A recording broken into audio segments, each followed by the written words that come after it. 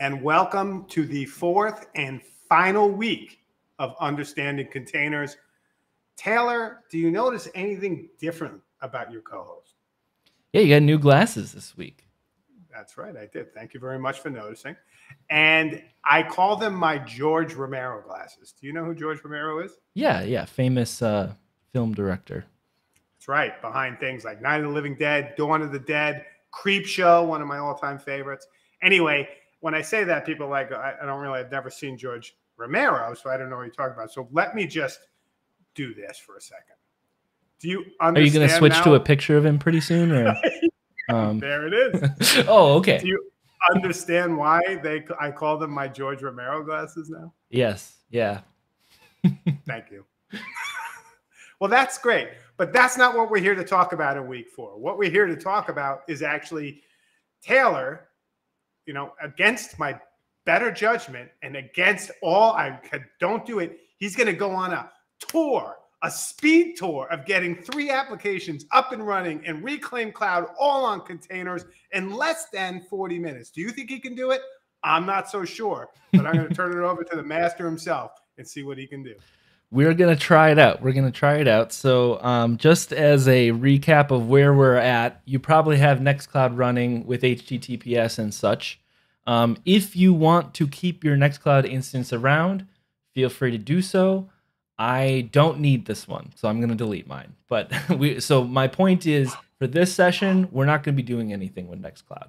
I actually have another instance of Nextcloud that I'm already using. So I don't need mine, so I'm going to delete it, just so I have a fresh demo environment. We are going to get 3 applications running today. One of them is called HedgeDoc, one of them is called Baserow, and one of them is called WBO. And through that, we're going to talk about tags in Docker, pulling updates, bind mounts, which we've talked about but haven't used, looking at logs and how we do that, and the concept of a Docker file, which is honestly all of these things are pretty, I would say, more advanced stuff for running things in Docker. So, but I think the best part is we're just going to run a couple things. You can kind of see that process start to finish of like, hey, I found a new application. I see it mentions it supports Docker. How do I run it in Docker? I'm going to throw it again over to the glossary. The glossary cam. Yeah, the glossary may well be in its final form now. And I have added, because I have added a page on the Docker file, which we'll get to, and images and tags, which we'll get to pretty soon. So we'll return to that, but the Docker file, the glossary is here, and it's got new stuff for you. So the first thing I'm going to do to get 3, just to save time in this video, because I've only got 40 minutes, I'm going to make actually 3 different environments here. I would recommend separating this out if you're going to follow along and try these 3 applications. I would recommend doing it in 3 environments just so you're sure that you have a clean space, basically. But I'll just say, technically, you could run one of these applications, delete the folder or file that you are working in, and start over and keep using the same environment if you wanted to. I think it's simpler to just make a new one, though, personally, especially because then you can give it like a nice environment name. So I'm going to, for purposes of speed, I'm going to make all 3 of these at once, and I'm going to give them kind of standard names here. So we're going to let that do its thing, and I'm going to go and make another one right away. I'm glad you're feeling the press of time. Yes, I'm glad that we set that up right away. TikTok, should I do it here? TikTok, not the application. Not that TikTok. Not that the TikTok. Real original TikTok. The clock of the clock. So, one thing that is kind of cool, and I'll have to take us out of the picture for a second, but if you probably haven't much need for this before in Reclaim Cloud, but if you do what I just did for some reason, You can queue up multiple tasks like this, and then you can go look at the progress of them as they run right from this screen by clicking this little triangle. So it's just like a handy thing that I like to point out. Hey George. Um, That guy's stealing some, screen time from me. Yeah, He's truly a zombie. He's back from the dead. Okay, so while this is going, we're gonna go look at HedgeDoc first. So I've got something bookmarked. Like I said, HedgeDoc is the first application we're gonna run. It's basically Google Docs for Markdown files. So it lets you write Markdown files collaboratively online, and it's really nice because you can share them publicly from there too. So you can make like a link and send it to somebody. It's a really nice little application. It's kind of like Etherpad, but for Markdown. So you can actually have formatting that you write in Markdown syntax. So anyway, in HedgeDoc's installation guide, they have a couple official installation methods, and the first one is Docker. So that's really cool. They have some, hey, you need these requirements. You need Docker Compose. You need Git. You need Docker 17.03. We have 19 already on our thing. You'll notice here that the official Docker images, it says, are available on Quay.io. If I click on that, this is actually a container registry. It's like Docker Hub, but it's not Docker Hub. So this is one of the times that we're going to pull a container not from Docker Hub, which is kind of interesting. And then below this, they have a basic Docker Compose file that we can get started with. And you'll notice in here, it's actually got a separate database. So it's using Postgres for the database, which I'm not super familiar with. And then it has the username and password set up there. We're going to want to change that. That's not a secure password. It sets a volume up for the database. That's cool. It's going to have it's using Quay.io for its image. So you can see here that that's how in Docker Compose you tell it not to look in Docker Hub. And it's running using a couple environment variables. We've talked about this, but haven't used it a lot. And these are basically configuration changes that you can pass to HedgeDoc right from this file, which is super cool. It's using a volume for its uploads, which is like, I think where it's putting its images that you upload there. It's defining a port here. We're going to want to change that to 80. Yeah. And I noted before that we're going to want to change this password here because that's really insecure. But you'll also note, and this is kind of a tricky one, that password also shows up here in the database URL thing. So we'll need to change whatever we change this to here. We got to put the same thing here. Otherwise, HedgeDoc won't be able to connect to the that's a detail database. That when you did this, you wouldn't realize unless someone pointed it out. So thank you. Yeah, and they kind of get around this by saying, and this is very common with Docker Compose stuff, is they'll say, here's a sample. For a production environment, you'll want to change it, but they don't really tell you what you'll want to change.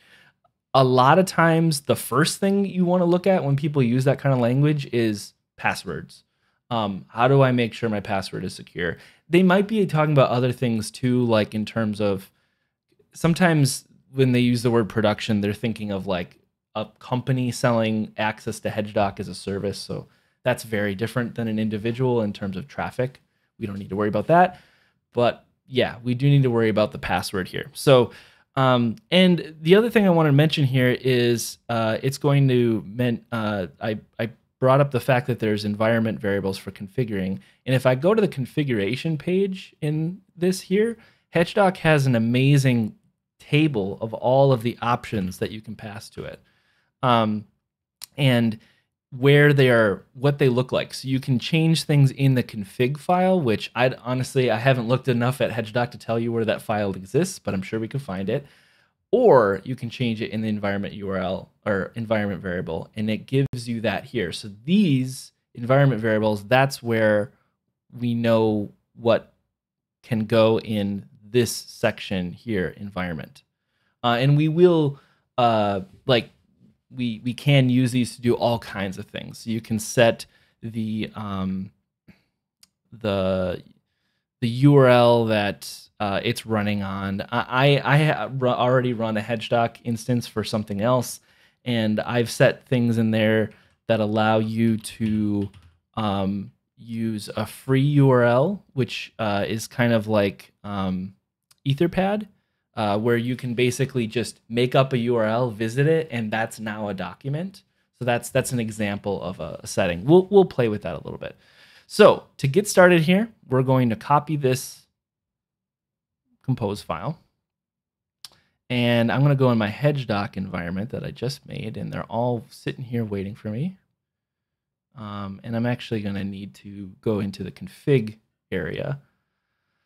And so I'll go in the root folder, which is the home folder of the user that we're running as. But technically, this could be anywhere. It's just handy to organize it this way, I think. I'm going to make a new folder. I'm going to call it HedgeDoc, just so I have a place to work from. And I'm going to make a new file, call it docker compose.yml. Open it. And I'm going to paste in their example. So the first thing I mentioned is that we're going to want to change that password. So I'm going to just make up a password, turtles tumble tenaciously. There we go. That's good enough for now.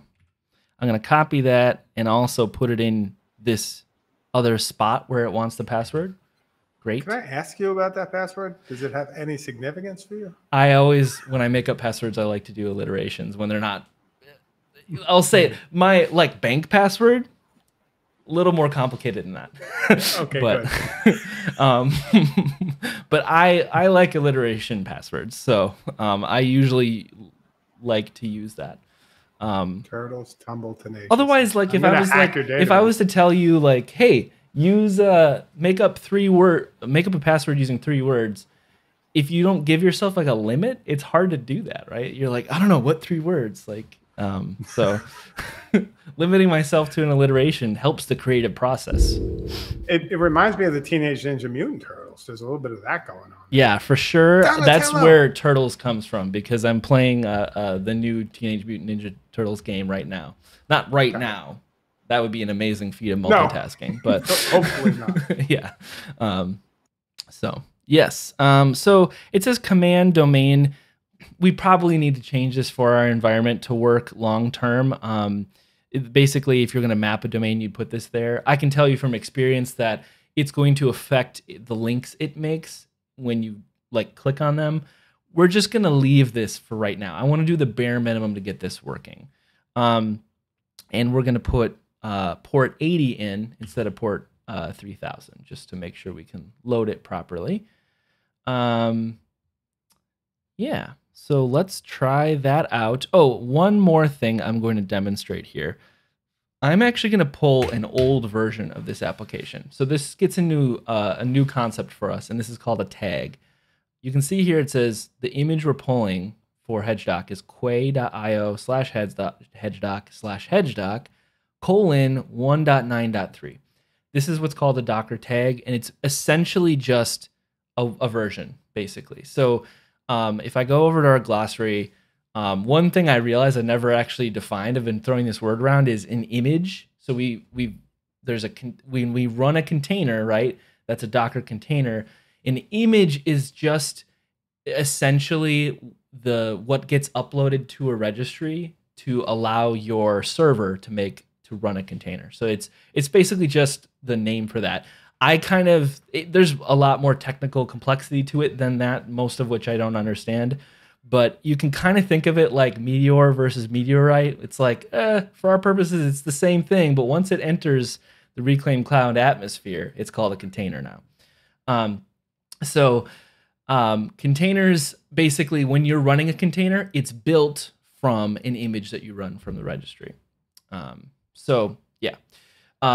And then tags are a way for Docker to keep track of images and basically versions. So if you don't specify a tag, and again, the tag is this colon and whatever comes after the colon in the image section here, it will pull the latest version every single time you pull the image.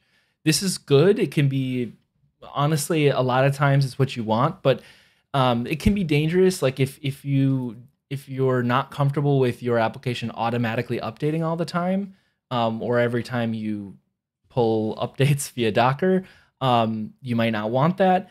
In their particular example for HedgeDoc, they're specifying manually that it was 1.9.4. I'm going to take advantage of this fact to actually pull an old version just so we can show how updates work in Docker, because we really haven't updated anything yet. So I'm going to tell it to do 1.9.3. Hopefully that's fine. So now that I've got that file set up, I'm going to go into our terminal and go into the HedgeDoc folder that I made, and I'm going to run my docker compose up-d, and it's pulling in some containers. That's cool. Or it's pulling images, sorry.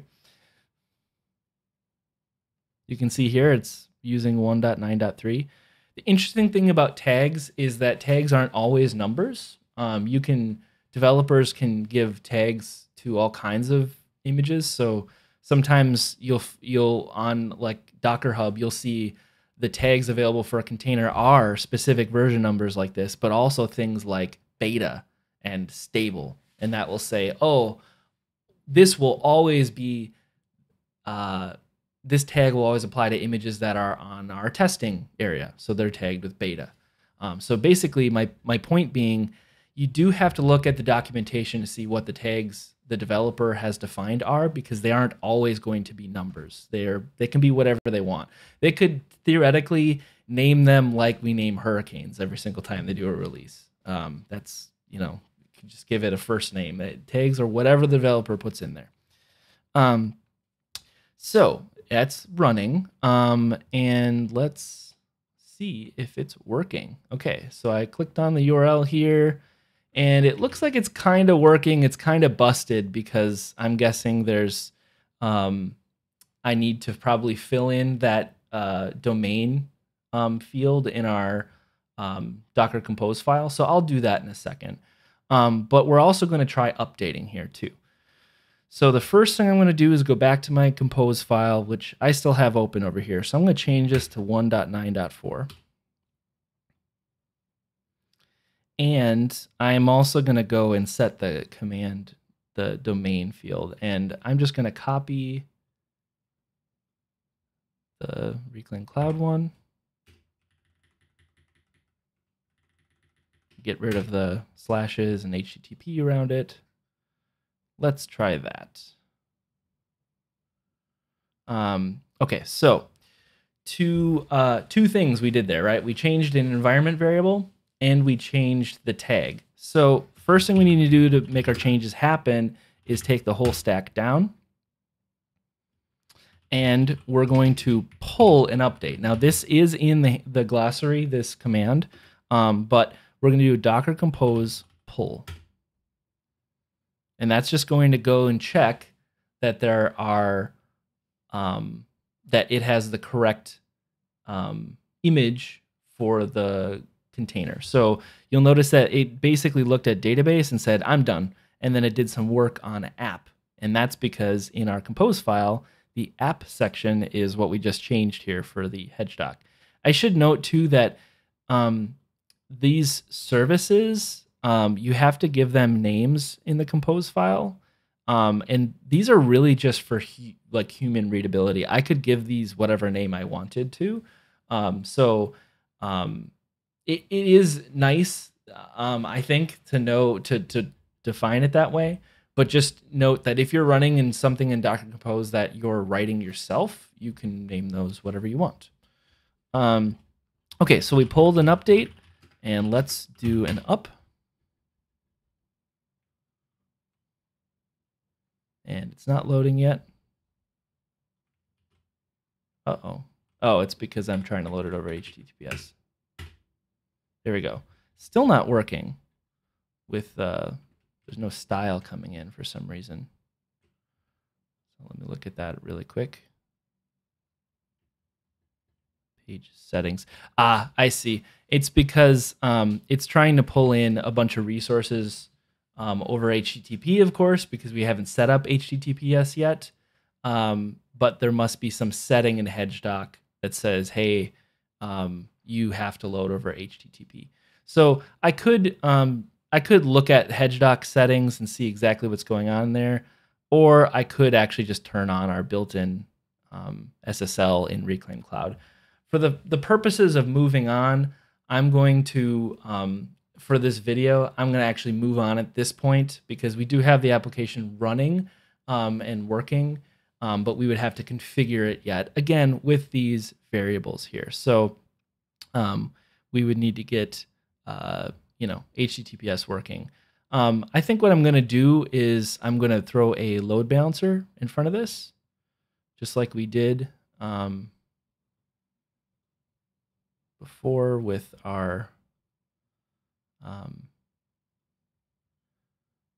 Nextcloud. And I'm going to return to this later so we can keep moving on. But that's one example of a Docker Compose file and how we can pull updates. So can I ask you something while you move on? If you just did the shared loads balancer SSL certificate, would that not be enough? It probably would be, but I would have to have turned off the IP address. Yeah, that also would have been another path here, but basically I'm just doing it this way because it's more similar to how we did the Nextcloud. It's a good example, though, for me, and I'll let you go on to your next one because I know we have you on a time limit of how many of some of the issues you'll run into with any of these apps will be SSL related. Totally. Like it is a real thing. And like, don't let that beat you down because that is a balance between, this actually application, like you said, is working. It's just a matter of ensuring that you have SSL up if that's what it demands. And if it doesn't, it will look like it's broken. It's a big deal. And I should have even kind of talked through my troubleshooting here because I didn't really. I looked at this and go, hey, it's busted. This to me looks like a page that doesn't have CSS loading and probably other JavaScript too. So what I did is I used the inspector. I'm in Firefox. It's called the same thing in Chrome. I think if you're using Safari, maybe use a different browser for this, but there's a way to turn it on. I know it's just not on by default in Safari. So then I went to the console, which is where you can see like errors and stuff. And you can see all of these red errors and it says content security policy. The page's settings block the loading of a resource at http://localhost http://hedgedoc.taylor. So this is a real common thing that can happen if an application says, no, I must load over HTTPS, basically. So that's, we can troubleshoot that further, but we're going to move on for the moment. Actually, let's see here. If I refresh this page. Yeah, we're going to move on. I'll have to play with this a little bit more, and I'll probably update in Discord exactly what you'll have to do. This is one of those situations where I have HedgeDoc running already, so I'm missing a step here that I would, by going too fast, I have to look through the documentation. Next one we're going to look at is Baserow, now that we got HedgeDoc running. So Baserow is, I've described it to Jim before as it's Microsoft Access for the 21st century. And I ran the other way, just to be clear. I did run away. Yeah. I actually think this thing's really cool. I don't know that I have a use for it at this moment, but I have used something like it called Airtable, which it's just, hey, this is a database, like a no-code database, and you can make like forms that put data into it. And because it's a database and not a spreadsheet, you can put other types of data in here. So you can see in their example here that they've got like some text, obviously.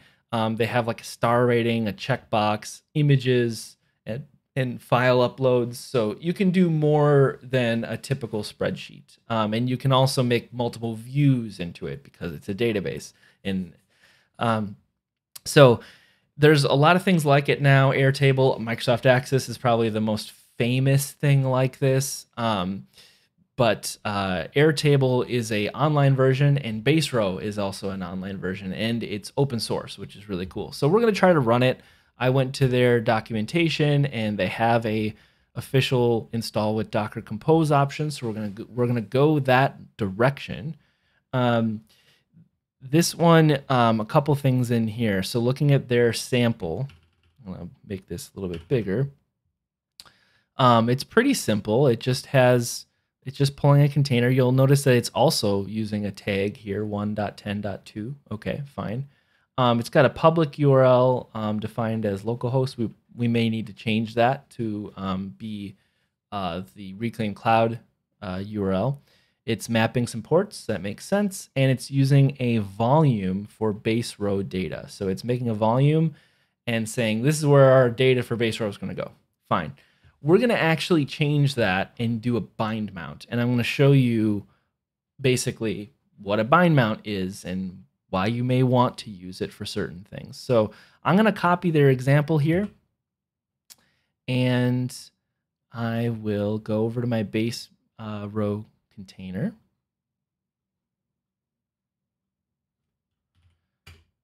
And forgot I got to open the config manager, go into root, and I'm going to make myself a Baserow folder. Again, I know I keep doing this way, and I keep saying I'm doing this for organizational purposes. I think this is going to make even more sense when we use bind mounts here in a second. You probably be like, why are you making a folder just to put one file in it? This is why. Is when you have more than one file, it's especially handy. So I'm going to make our Docker Compose file. I'm going to paste in their example. It looks like we don't have to set any passwords or anything. It must have its own built-in database or something like that. Or maybe it just doesn't need one. And I'm going to copy my Reclaim Cloud URL here. Change that from localhost. Get the duplicate here. Okay. And we will also change this to be a bind mount instead of a volume. So if you remember in the glossary, a volume stores its data in a specific place, whereas a bind mount, you can choose where it stores the data, which is really handy, again, for organization purposes and maybe for backup. It's super nice when you come back to an application and everything you need to look at is in one place, in my opinion, because often when I'm looking at something I'm running in Docker, it just kind of does its thing, and I may come back to it months or a year or years later and be like, all right, how did I set this thing up? It's really nice when it's all right there for me to look at. So we're going to define a path in the Reclaim Cloud node where it's going to store its data. And this is actually pretty easy to do, but I just wanted to mention that. That's what we're doing here. So instead of a volume, we have to give it a path on the left side of the colon here. And we could do this a lot of different ways. We could do /root/Baserow data. That would put it in the root folder under Baserow data. We could put it in /root/Baserow because that's the name of the folder I made. Or we could do something even better, which is a shortcut, and we can just do a period and a slash. And this means, hey, whatever path the Docker Compose file that we're running exists in, put the Baserow data folder under that, which is super handy. So I do this all the time. So we're gonna do that. Hit save, and then if I look here and do an ls and go into my Baserow folder I made, you can see there's only one file in this folder right now. But when I use a Docker Compose up to pull the image and everything, when it's done with that, we'll be able to see the bind mount afterwards. And this is a pretty big application, so it's going to Would you liken the bind mount to a symlink? It is similar. Yeah, if you're familiar with the Linuxy concept of symlinks, um, it's basically basically a it's like a link to shortcut another. for it's just a Yeah. link for a place on your hard drive essentially. Um, and actually, I would view as volumes and bind mounts kind of like symlinks, because it's Got it. in the case of a volume, it's saying let's take the data from this container and kind of symlink it into this specific place that Docker controls and owns, and that's var lib docker volumes. Whereas a bind mount is saying we're going to do the same thing. We're going to take this place in the container and symlink it to a place that you define as a user. And there are reasons why you might want to do one or the other. To be perfectly honest, I just kind of go with whatever they're using in their examples most of the time, unless I have a good reason not to. There's one example that I've done recently with our Ghost installer in the marketplace where I use bind mounts there because I like the idea of having Ghost's whole file system of images and themes and stuff like that being right next to your Docker Compose file, so that if you needed to make a backup, you could just zip up the whole folder and there you go. You could theoretically zip up that folder, and this is going to be the same thing with base row, by the way. You could theoretically zip up this whole base row folder, download it, and then make a new Reclaim cloud environment, upload your zip, unzip it, and then run the Docker thing, and you'd theoretically be good to go, because it would have your Docker Compose file that defines the environment and all your settings, and then your base row data folder, which is whatever base row needs to run. So that's a super handy method, I think, and kind of like, to me, like a really understandable way of handling the data, basically. So now if I ls here, you'll notice that now it made a base row data folder. And if I go over our config manager and refresh, we can see it there too. And if I go inside of here, I can see that it made a whole bunch of stuff. It looks like it's using Postgres, and it's got a folder for that, and Redis, which is another thing I've heard of, but I don't understand or know what it is really. I think it's a database too, so I'm not really sure why both of those are there. Media folder, environment, Caddy. I've heard of Caddy, don't know what it is, and a backups folder. So, maybe this is a lot of stuff that I don't need at this very moment in time, but you never know. If you're running base row for years and you're looking at their documentation on how to restore from a backup, it might go, hey, there's a backups folder and there's the files you need in there. Great. So now you have them accessible to you, and they're in your base row folder right next to your compose file. So it should be really easy to find. That's why I like bind mounts so much. But they're only one way of doing things, the other way being volumes. And I would always recommend, when you're exploring a container or an image for the first time on Docker Hub, to kind of go with their recommended path first, and especially if you're having trouble getting something to work. Okay, so base row is running, and if I pull up the URL, there we go, create a new account, bam. So I could sign up and make an account. It smells so sweet. Yeah. So I'm going to make my account here really quick. I'm telling you, Microsoft Access never looked so good. Yeah, it hasn't.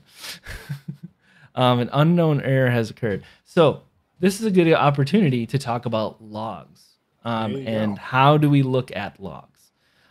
So because I'm in my base row folder and there's a Docker Compose file in here, I can run another command from our glossary. If I go to the handy commands section, Docker Compose logs-f.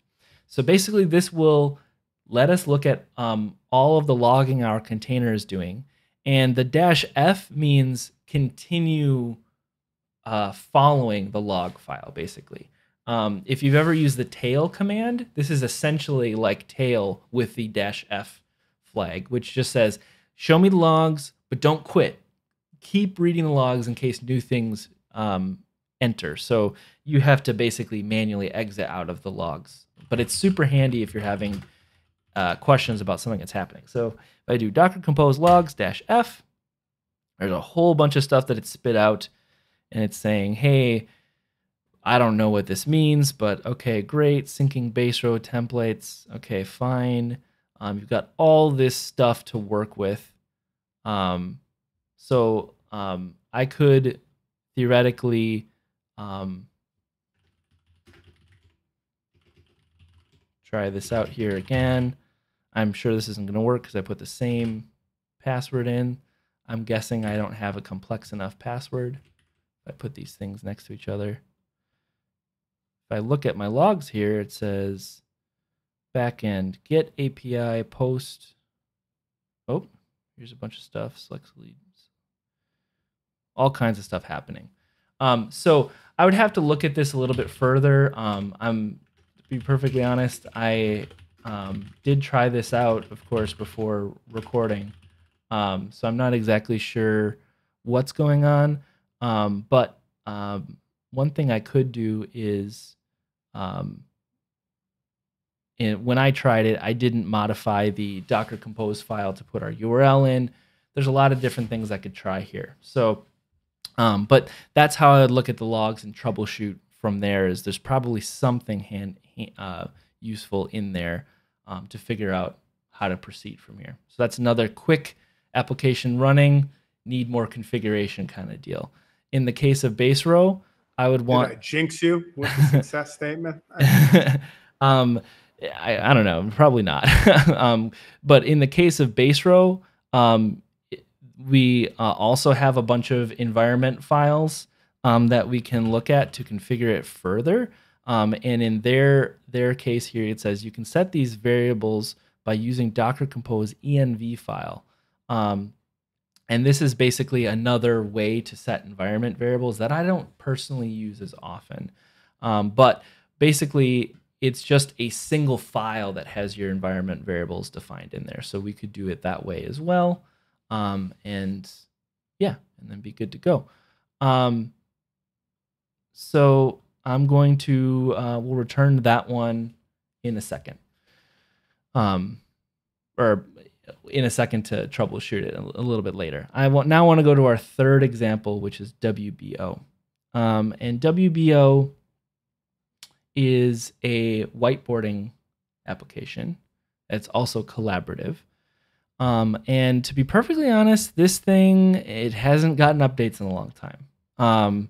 So I just want to check it out. It's something I heard about like a couple weeks ago. I've had on my list to see how it is. I'm interested in whiteboarding applications that you can self-host, and there doesn't seem to be a ton of them. There are some, but this is one I had not heard of until recently that I want to try. And in their GitHub project, they have a Docker Compose file just hanging out. So I have very little information on this. I have, of course, tried it before this. We're recording this here, but you know, I don't know a lot about it. If I look at the Compose file on the GitHub website, it looks relatively standard. You'll notice here that in a volume section, they have actually set up a volume that this is a bind mount because they've defined a path, and we know that because there's a slashes in it basically. So that's kind of interesting. So they're using a bind mount. The weird thing is they're using a bind mount that is at /opt/app/server-data. So basically it's symlinking from a place in the container to a place in your node that's the same path in each place, which is kind of a non-standard way of doing it, but fine. There's no problem with that.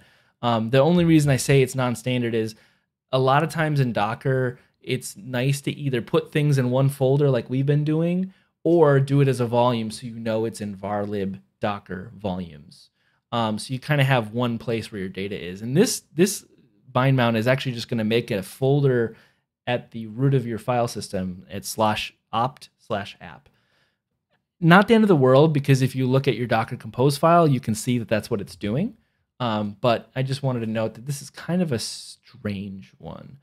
The other one that is strange here is this has a build step, and this is not something we've done before, and it's also a less common thing. But basically, because this has this build command and it says the context is dot, which means it's looking for a particular file to tell it how to build the container. You'll note that this is because that this one does not have an image section. Most of our examples for Docker Compose have a image that it's pulling down. This one is not pulling down an image from a registry. So this is a very different kind of Docker Compose setup. This is actually going to build a container based on some instructions in what's called a Docker file. If I go to our glossary here, I have a Docker file in here, and it's not real complicated, but it's basically just, it's a file that tells Docker how to make an image from scratch. I'm going to put that in quotes for a reason. And that's because usually when you're if you're a developer making Docker images, you're taking a base image that has Linux installed and then making some customizations to it. So a real common thing in a Docker file is to say, hey, use this operating system as a base, and then we're going to run these commands in there. We're not going to go into the specifics of a Docker file or how to make your own, because that is very like on the developer end of stuff, and it's not something that I've ever really needed to do to run applications that exist out there that run in Docker. But I do want to note that that is one thing that you want to look out for, because in this case, it's looking for a Docker file because of that build command.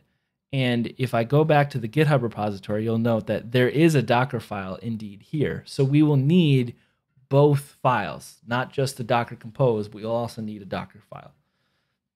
And all it's doing is saying, pull this image and run a couple commands and open some ports up. Okay, cool. So instead of manually copying and pasting like we have been doing, because we have more than one file here, I'm actually just going to, we're going to use Git to clone the entire repository, which will include these two files. So this is a little different process. I'm going to click on the code button, and I'm going to click the little copy here to get this link. And then if I go in Reclaim Cloud and to my WBO environment, I'm going to click on the terminal.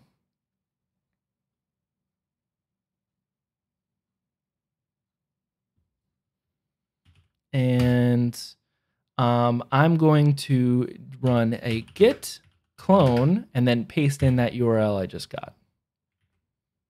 That apparently didn't actually copy. There we go. That was pretty quick. So now if I do another ls, I can see that there's a WBO folder. Let's go in there. And yeah, we're just going to run our Docker Compose command. So see what happens.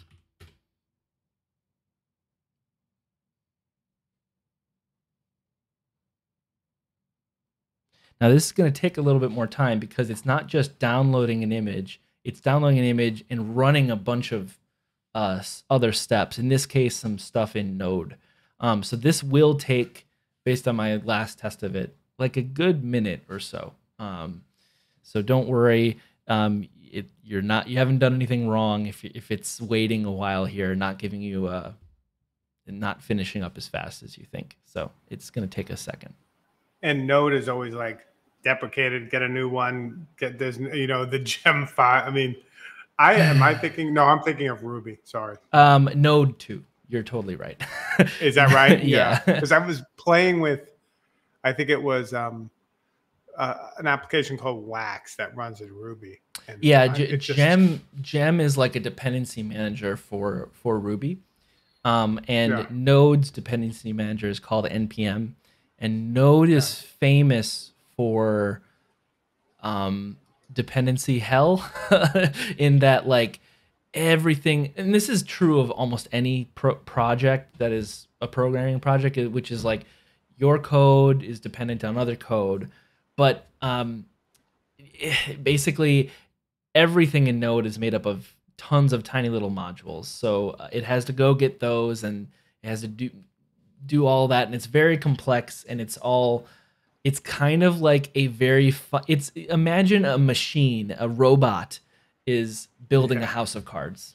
But it's a robot that knows what it's doing. Like it's a well-programmed robot. I don't want to make any claims about Node. As someone who's not really a developer, I don't really know enough to say like what's good or bad, because it does mean that the cool thing about Node is that people can get started doing really complicated things really quickly because they can easily build off others' work.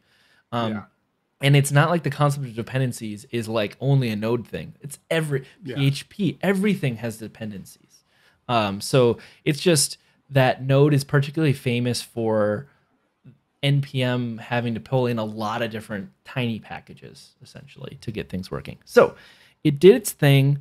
It says it image for service www was built because it did not already exist. Fine. So yeah, so theoretically we're running here. Let me run a Docker PS. It says it's been up for a minute. Let's see if WBO is working. There we go. Welcome to WB. And we got this beautiful Times New Roman font that you just love to see. And isn't it funny that this is the one that worked? Yeah, it is. Yeah, so, well, I haven't done anything yet, Jim. All right, there we go. This is a test. Looks like it's loading something.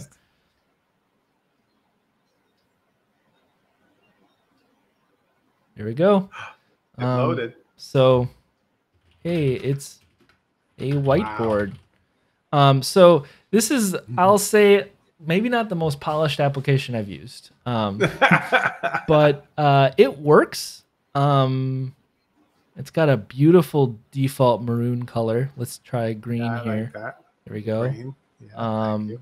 We can, okay, I guess we can put text in here.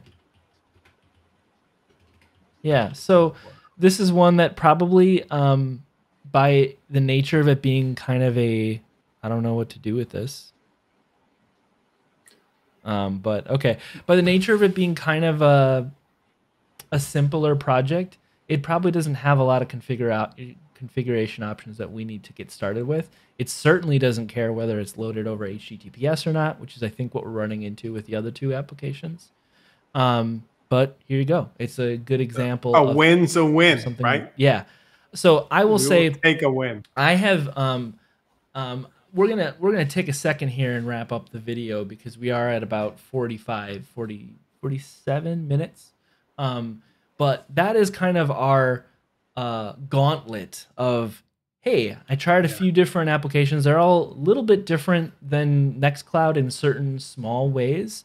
Not in this video, but I will get those applications working because I can tell you that I have used all three of these before and they do work, but not in a way that I can show you within this limited time scope. So I will add that probably in the Discord of, hey, if you want to, go further with these other than just making them run and you want to actually configure them in a way that you could make documents and things, I'll have instructions on how to do that and what you might need to do. But hopefully this was helpful as kind of, a peek behind the thought process of, all right, I've found an application. How do I get it working with only the knowledge that it supports Docker in some way? I like it a lot because it gives you A, exposure across various applications, B, an insight into binding versus volumes and what a bind mount looks like, C, the Docker file when there's not, you're not actually pulling in an image, like it's building it from scratch. Like that stuff, like as you were talking about, it really started to click for me. So there's a lot for people to learn by experimenting with these three applications, and that's week 4. Yep. Experiment, see what you can get up, and then on Friday we'll meet and talk about what worked and what didn't and why not. Yeah, absolutely. The other thing I wanted to mention too is if you have an application that you want to try out, obviously go ahead and do that, and please share your progress or struggle or whatever in Discord so we can all learn from it and I can maybe help you out with it if you have questions. If you don't even know where to start with it, if you're like, here's a thing, I think it might work in Docker, but I don't actually know where to get started, just post that in Discord because I want to help some people get some things running. So whether that's this week or, if you're a little bit behind or you just not have time this week, feel free to share that in our Understanding Containers channel or elsewhere in the Discord for that matter. I want to, it's my goal to help people run things and do cool things. So if you have an application you want to run, let me know. We can try to see if we can get that working. Yeah. Thanks, Taylor. That's awesome. Week 4, understanding containers. Big fan.